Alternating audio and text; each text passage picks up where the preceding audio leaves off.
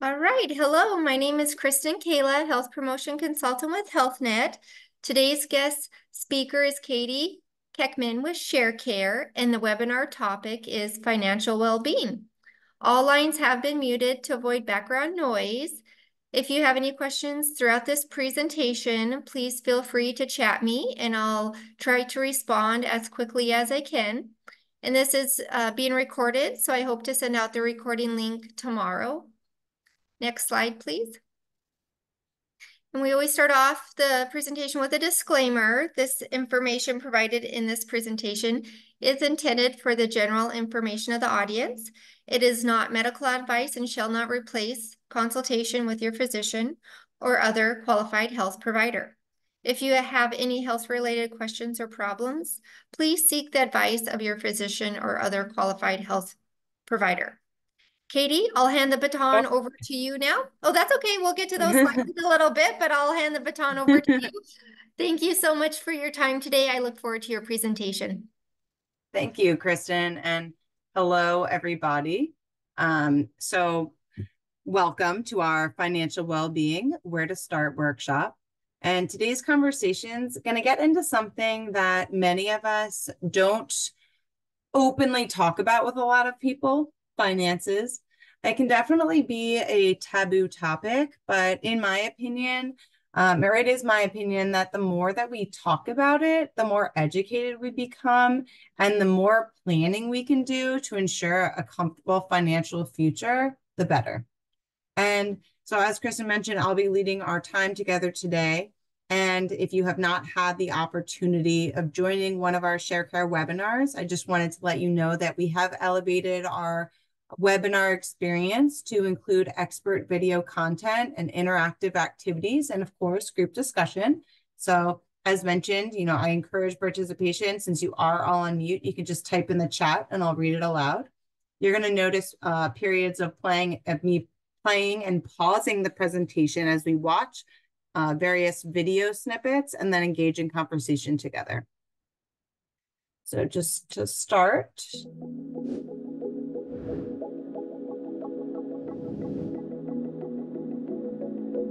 So displayed on the screen is our agenda for today, and we have several objectives for today's workshop. First, we're going to hear from two experts at the Financial Health Network about financial advice that they would have given to their younger selves. And I really like this exercise because while you might not be able to change what your younger self did, you can certainly make changes to your current life because the advice still applies. And you'll also be able to help others sharing your advice. And the experts are meant to give you some inspiration, but I do want you to think deeply about your personal financial well-being for this one and maybe some advice that you would give to your younger self.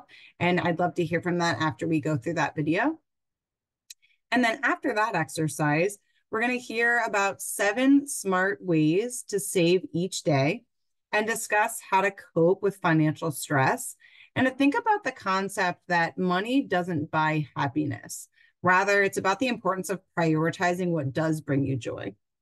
So let's go ahead and get started with our first video segment with hearing about the advice that they would give to their younger selves.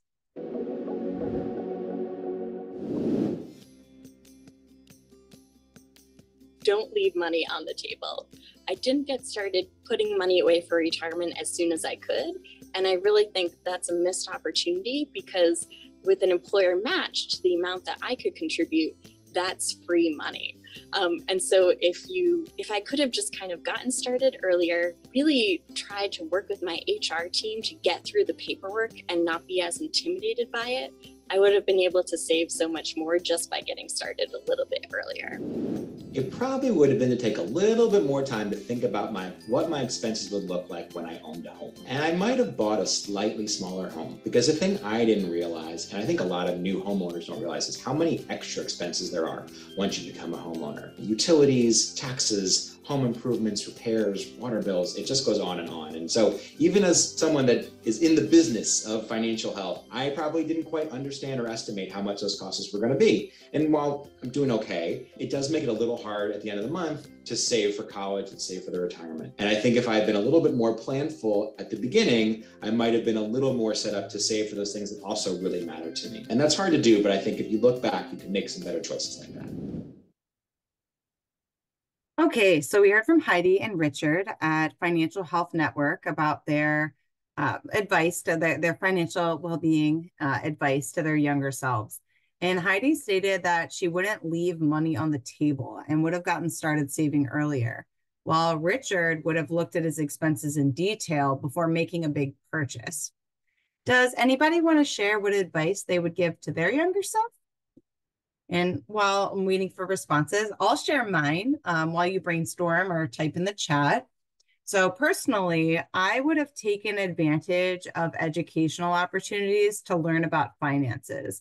And this wasn't something that was given in high school or college, unless you specifically were studying finance, like a finance related degree. But there were opportunities available. And even during my first year in college, there was an opportunity to meet with financial advisors or listen to webinars that I never attended because my financial health just kind of always overwhelmed me. It was just something I didn't know much about.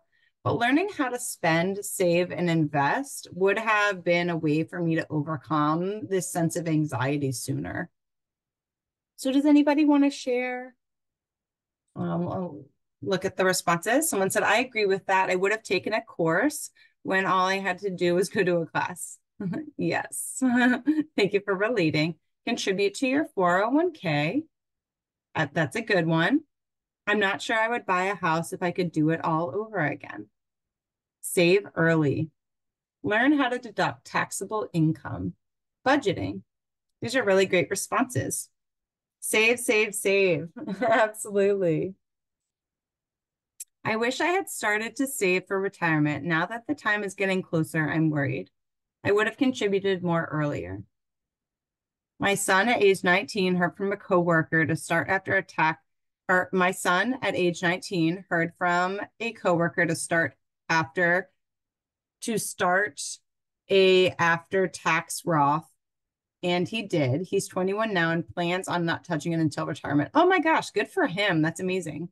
I would have learned more about the impact of my credit score. You don't really need that, someone says. Oh, sorry, I'm getting more comments. And just in the interest of time, and I'll come back, I'm gonna move forward, but so sorry if I didn't get to your comment. If I have extra time afterwards, I will come back. And that might be something that someone asked, what happens to our pension if we're released from our job? And personally, I can't answer that. So if either Kristen or you want to talk to your HR or Kristen wants to respond to that at some point or in the chat, I'm just letting you know somebody did ask that. Would have worked in a job with proper retirement benefits. Well, thank you so much for your thoughtful responses. All really good and good advice. So thank you for sharing your perspective and advice on this topic.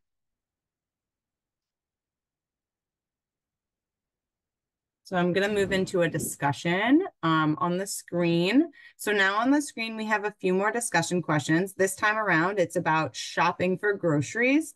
As the price of groceries continues to increase, think about these questions to help create and stick to a grocery budget each week or month. So would anybody like to share their answers to these questions or want to share any advice or share how you save on groceries? So do you shop or use a shopping list, buy in bulk, or use coupons? Why or why not? And what's the average amount of food dollars you spend a month? If anyone wants to share, just think about it. You can also jot things down on your computer in a journal and make note of it. Someone said I write my grocery list out on paper and then I leave it on the kitchen table. Oh no, but it's good that you got the first step. Now you just got to bring it with you. I base my list on what is on sale for perishable goods. That's a really great tip. Thank you. Shop for your pantry freezer first. I use coupons. Ooh, lots of really good advice. Sorry, I keep getting comments, so the screen is moving, or the chat box. I base my, oh, sorry, I already read that one. I use a shopping list. I don't use coupons because I don't know where I can find them. Usually grocery stores, they even have apps for grocery stores, or yeah, if other people use coupons and they want to share how to get coupons. I do order pickup, less compulsive buying, looking in the store and using coupons. All of the above when going into Costco, having a list and not diverting from it. I hit up Target Circle sales and Sprouts 20% frozen or vitamin sales. Buying in bulk and using coupons gives you a false sense that you're saving, but you actually ends up costing you more because you buy the quote unquote deal that you didn't really need or want, that you didn't need or want. I don't accept for a shopping list, but now that I'm retiring, I need to budget and use a list and stick with it. I used to eat out a lot, but now I do Trader Joe's and Costco. Yes, Trader Joe's to me, around me, is the most affordable way to get organic or health food items. So I do most of my shopping at Trader Joe's and I love it. And I also like the Trader Joe's seasonal foods too. Okay, well, lots of good comments. Again, just in the interest of time, if I have more time, I will come back. But thank you so much for participating and sharing all of your thoughtful advice. I'll just read one more. The last one I got. We plan a meal, buy only what we need, and use what we have around it. I make pasta sauce and freeze it, buy a rotisserie chicken, and make it go for at least 2 different meals. Also use store apps and coupons. Beautiful. That's really great. Thank you so much. So in addition to groceries, there's many ways to save each and every day. Our next segment is going to look at small adjustments that can lead to big financial results. So I'm going to allow you to read these tips to yourself. There's going to be words on the screen, but no talking, but we'll come back together as a group afterwards to discuss.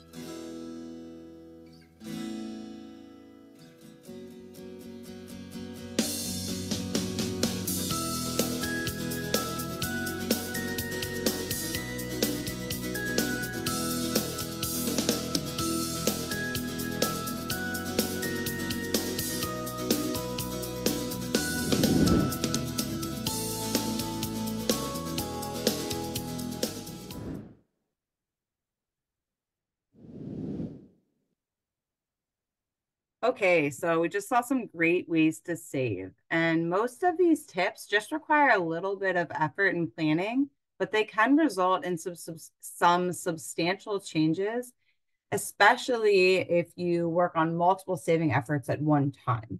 So here on the screen, and you can take a screenshot if you would like, as a reminder, seven of the ways that we just learned about to save every day. So first, as many of you mentioned in the chat box, Create a budget.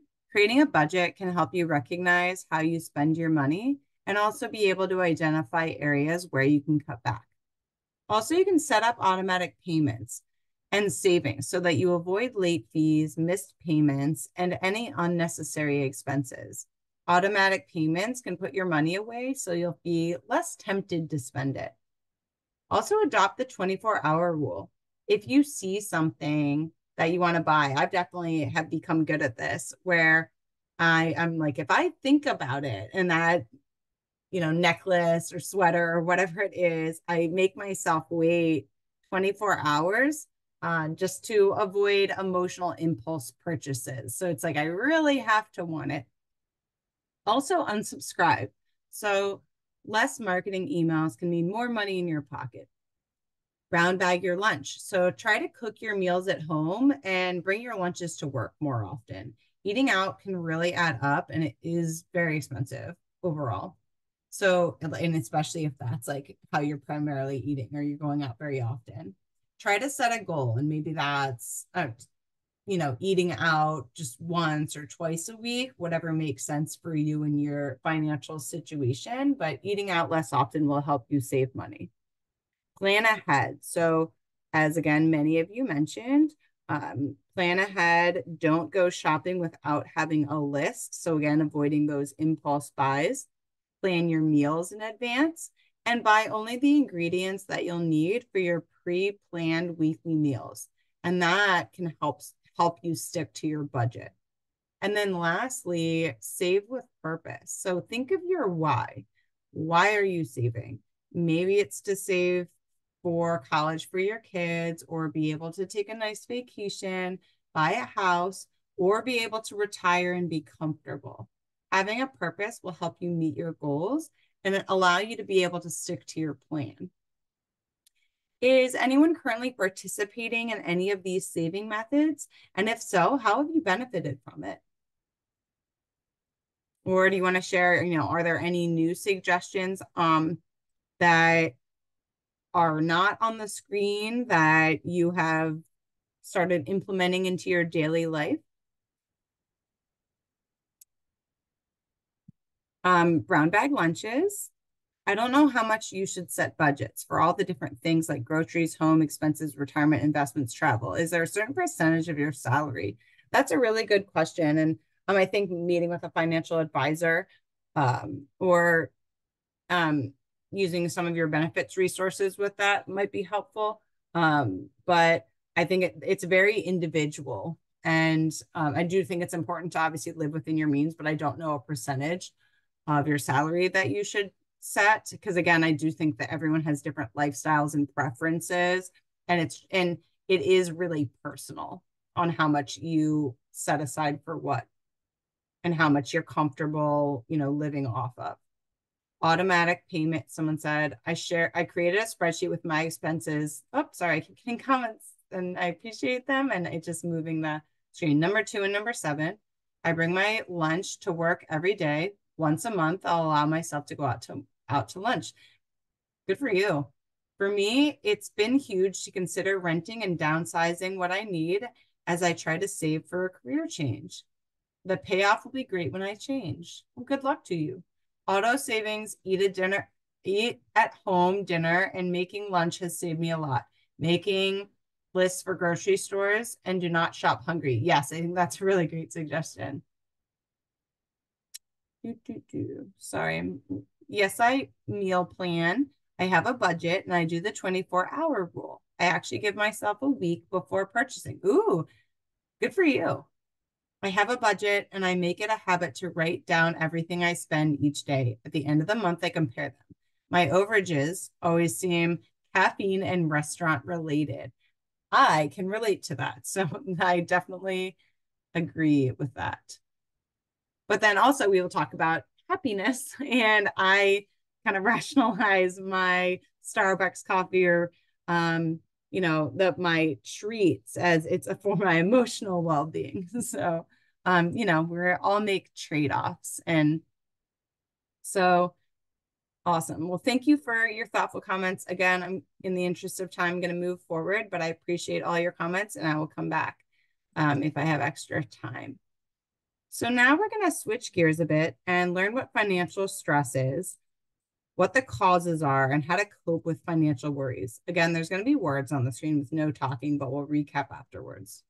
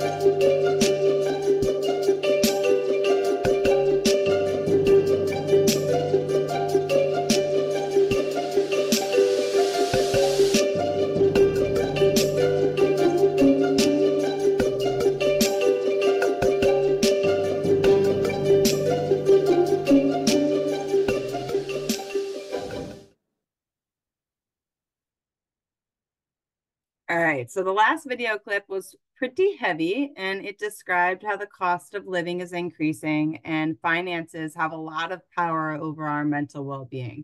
And it can cause a lot of worry, anxiety, stress, and even depression. But there is hope. And experts gave the following suggestions with regards to dealing with your financial anxiety. So for couples working together, they recommend communicating and being specific about what you want and how you're going to achieve it. Spending money wisely, but not depriving yourselves of the things that are good for your mental health. Like I said, my coffee. And finally, seeking professional help. So this could be through a financial advisor, taking a free class at the Association for Financial Counseling and Planning Education, or working with a financial therapist to understand your relationship with money. Is anyone willing to share if they've ever taken any of these steps towards working on their financial future and maybe how it's benefited them? Or maybe something that you plan to do?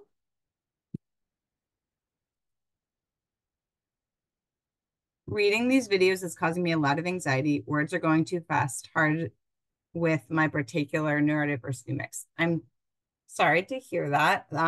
So if you do miss anything, just know that I did recap the main points afterwards. I haven't yet, but I plan to with Fidelity for retirement. That's great.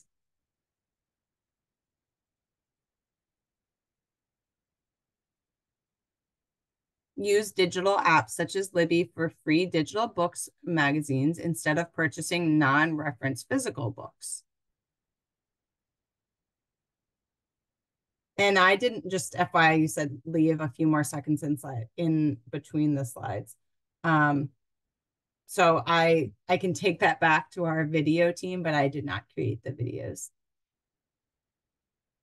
So, but again, just to ensure in case you do miss something or when we have a video like that, I do always cover what was shown on the screen after.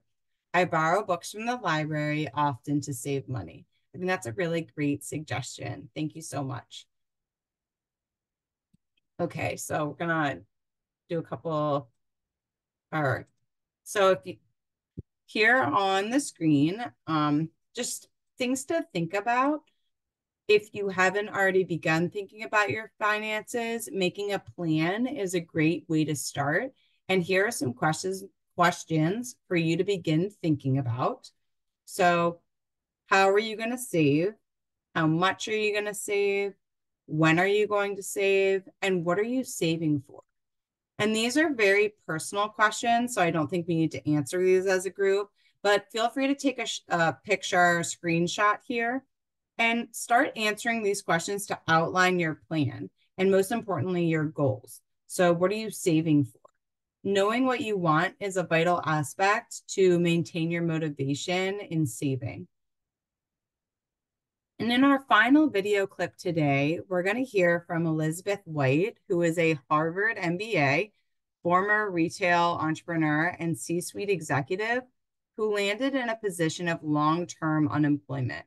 And she wrote an essay about this experience and received a plethora of stories from others in similar situations, which helped inspire her to write a book. And it's called 55 Unemployed and Faking Normal. She's going to give us 5 great tips for looking at work differently, downsizing while still meeting our needs, and being open to non-traditional living situations while still allowing yourself to spend money on what makes you happy.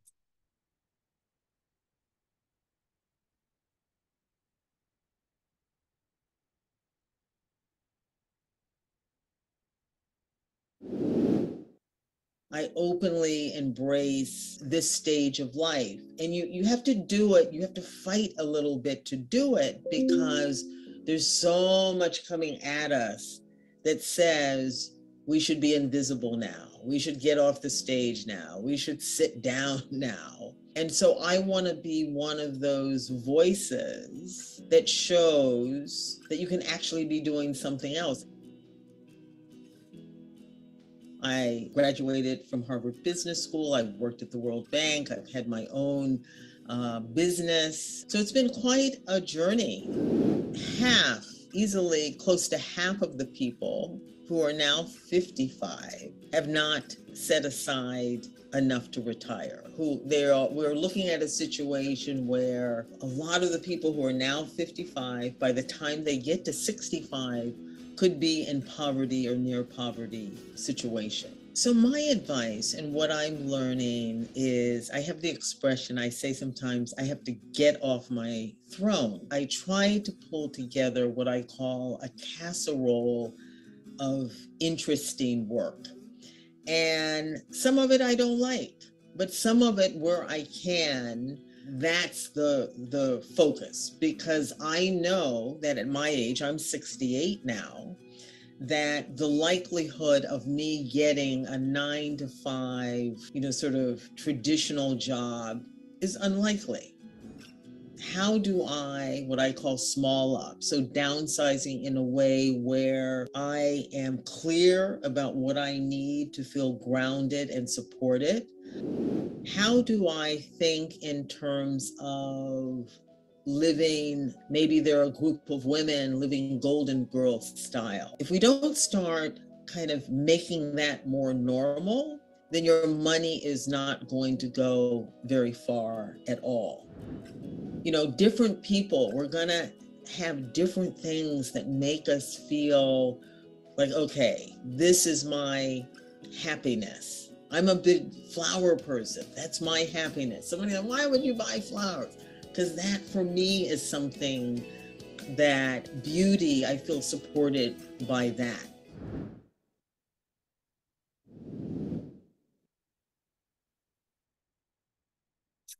I really love how the speaker asks us to look at unconventional opportunities. So trying out different jobs, living with friends in an older age, he said golden age or golden girl style. And most importantly, spending money on what makes you happy. And that's kind of where I said, everybody has it's just so personal on what you're spending your money on and where you're saving and how much. So happiness is such an important aspect of our life, especially your health. So let's look at some of these questions on the screen to dig a little bit deeper into finances and happiness. So how do you increase your happiness separate from your finances? And I'll share, I have a self-care routine full of tools and habits that bring me joy and make me happy and relieve my stress that do not involve spending money or, much at all, if any. Opening up the comments. So be respectful to money. Is there a slide with all 5 tips and the book? No, there is not, but I will give takeaways from the presentation at the end. There'll be a final slide that you can screenshot. Someone said, I love to volunteer. It's free and it makes me grateful for what I have. That's a really great idea. And that's so good for your well-being and stress management. If an auto payment does not process and I get hit with a late fee, I always call to get it credited back. That's happened to me once in a while, but I get that money back. I take a mindfulness class that's free. I took a business course that addressed the familial and emotional relationship to money. That was invaluable. Oh, thank you for sharing that. Saving for large purposes instead of getting a loan or credit, choosing purchases that fit within my budget. So I think that was maybe to an earlier question. Riding my bike, getting involved in community, DIY. I love my AMC A-list subscription. I can see 3 movies a week in any format without huge charges. 1 movie in the month pays for it. I also volunteer. Those are all amazing. Thank you for sharing. I teach yoga, and so I do a lot of yoga for my mental and emotional and physical health. And I'm trying to teach myself how to play guitar now, and that is very stimulating and challenging and has brought me a lot of joy. I only charge what I can pay off each month. I also do that. That's a really great suggestion. Thank you for that. Does anyone want to share, how do you cope with how finances negatively affect you? So personally, I go back to the basics and just dial it back. So prioritizing my savings, even in smaller ways, like those tips we were given, like eating out less, sticking to my budget, doing at home or free dates with my friends or partner. And I use my stress management tools and things in my wheelhouse that I know work to relieve my stress, like that are, inexpensive or free, like deep breathing, yoga, calling a friend, things like that, journaling. I'm just waiting if anyone has any more comments. And then lastly, how can you instill happiness separate from finances in your friends and family? If anyone wants to share.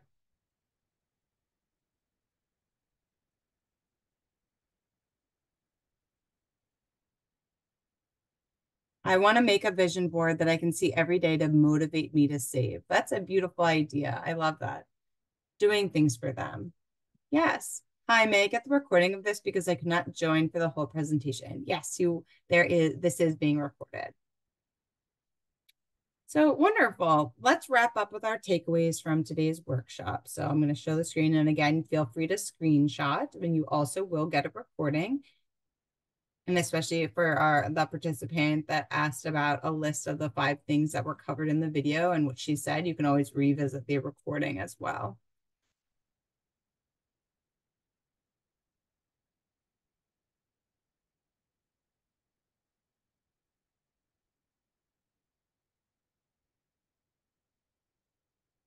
So for the takeaways from today's workshop, it's never too early or too late to get financially healthy.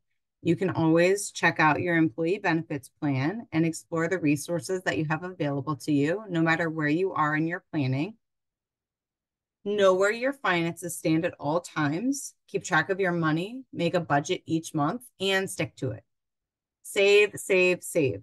Set money in your savings account each month and don't touch it unless there's an absolute need. This will get you closer to achieving whatever your personal goals are. So again, like buying a home, college education, retirement, or even a nice vacation. And breaking the bank won't make you happy. So focus on the things that will.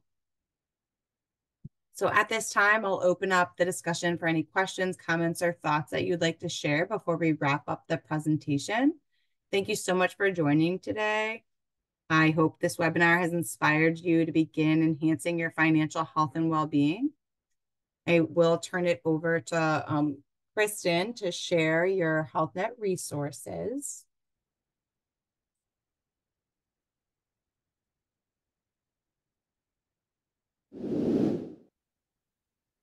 So recommended size of emergency fund, 3 months or 6 months. I think anything that you can save, I think, the more the better, but I think definitely having 3 months is important. What is a good percentage of your home to save each month or payday? I heard 15% of your take home. Personally, like I don't know the percentage, and I would work with a financial advisor on that. I have not heard I am not an expert, and I do not know the percentage. Again, I think it's a very personal and like how much you can comfortably live off of. And again, different things, like everyone has different tastes and personal preferences and things that make them happy. So would be comfortable with a different amount left over, and feel comfortable with a different amount of savings each month. So, and again, it depends on like what your health issues are and like what your, the rest of your situation. There's just so many different variables that I don't think it's a straightforward blanket percentage for everybody. Another tip, every time we get a pay increase, I funnel it all to my retirement account. Oh, that's so smart. Thank you for sharing that. All right, I will turn it over to Kristen. Thank you so much.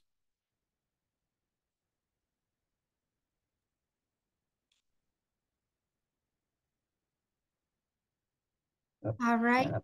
Thank you, Katie, so much for your time today. This information was very helpful, and I appreciate you sharing these slides here. The next few slides you may have seen before, so I will just go over them quickly here.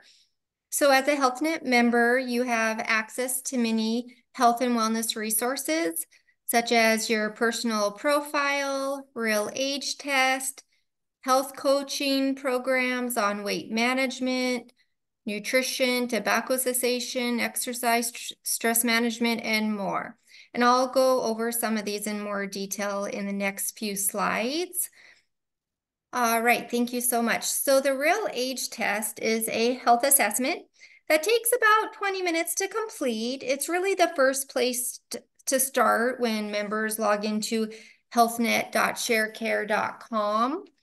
Members will receive their real age test or the real age versus their calendar age, which is calculated based on a variety of information that members input into the key areas of wellness within the real age test. It's really a measure of how behaviors, conditions, mental wellness, and finances, like we talked about today, and social interactions impact your calendar age. So as members make lifestyle changes, the real age test can be taken again, so more than once, to see how these changes have impacted their real age score. So the report can be downloaded, and it can even be shared with your physician, which is really nice. Next slide, please. So we offer health coaching. So once enrolled, members 18 years and older can contact a health coach at any time. The health coach reaches out to the member to set up an appointment at the end of each coaching call. And coaching is available through a variety of ways, including mobile, web, telephone, online chat, and secure messaging. And coaching is available to the 8 areas of health listed there on your screen. Next slide, please. All right, Craving to Quit Tobacco Cessation Program is designed to help members who are ready to quit to permanently break their addiction to tobacco. It's a 21-day program, which teaches awareness of cravings and habits to help participants quit smoking or vaping for good. So there's daily tracking, there's in-the-moment exercises for acute cravings, there's in-app coaching and live video coaching, a supportive online community, and more. So it's a really great program. Next slide, please. Okay, so the Eat Right Now program is an evidence-based program that combines neuroscience and mindfulness tools to help members identify eating triggers and write out those cravings to change their eating patterns for good. So with the help from videos, exercises, members will learn to listen to their body's hunger signals so they know the difference between real hunger and emotional cravings. So this program is 28 days, and it lets members reshape how they eat in about 10 minutes a day. So through video, audio, and animated lessons and exercises, on-demand tools, members will learn how to identify and work with and eliminate their eating triggers. So it's a really great program. So if you're a member, please check that out. Next slide, please. All right. Unwinding by ShareCare. This is a digital program based on mindfulness. It helps members deal with stressful events and build resilience and develop a more focused, aware, and mindful approach to life and work. Unwinding offers on-demand, in-the-moment tools to ease stress throughout the day. So some key features include mini courses, exercise tools, expert support. It's a really great program, and this is available to HealthNet members and non-HealthNet members. So there are links on the screen there for HealthNet members and non-HealthNet members if you would like to check out this program. Next slide, please. All right, healthy discounts. Who doesn't love a good discount? So we offer our HealthNet members discounts to weight management programs such as Weight Watchers, chiropractic, acupuncture services, and more. Discounts to eye care, hearing aids and screenings, fitness clubs, and more. So please check that out at healthnet.com if you're a HealthNet member. Next slide, please. We also offer online health challenges. So there's a variety of health challenges through our wellness platform. The ongoing monthly challenges include stress, sleep, and steps, and they're available to everyone. So the two links are there on our screen as well. So please check that out at sharecare.com, or if you're a HealthNet member, healthnet.sharecare.com. Next slide, please. All right, so our next webinar is November 20th, and the title is Loneliness and Your Health. Loneliness is more than just being alone and socially isolated.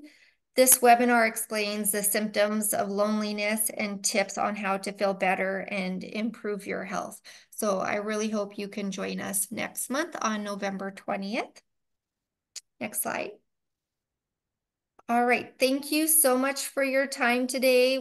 Please join our monthly wellness webinars. They're usually on the third Wednesday of each month from 12 to 12:45. I do know our December webinar will be on the second Wednesday due to the holidays.